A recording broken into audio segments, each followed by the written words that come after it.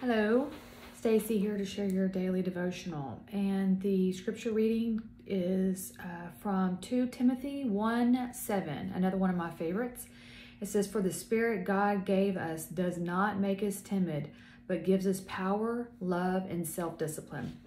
And it says, a condemned prisoner awaiting execution was given the usual privilege of choosing his last meal. The prison guards looked in bewilderment when the meal arrived, when it was a plate full of mushrooms. The prisoner sat down and started eating the mushrooms one by one while the guards stood by silently. Finally, after he had eaten the last one, a guard spoke up and asked, "How was it?" "Delicious," replied the prisoner. "So I have to ask," the guard blurted out, "why a plate full of mushrooms?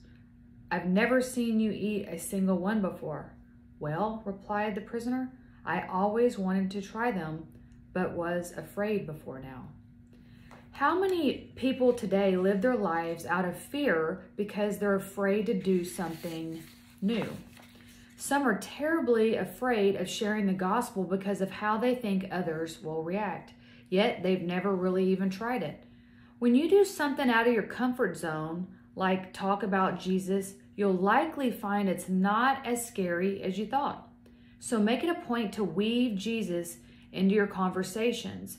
You may be surprised how God uses you to share his message of hope with someone else. So the prayer challenge is, pray that God would give you the opportunity and courage to bring up Jesus in a conversation with someone who doesn't know him. Questions for thought. When you think about sharing the gospel with a lost person, what kind of emotions does that bring up? How might your life look differently if instead of acting out of fear, you fully trusted that God wants to use you to bring others to him? Amen.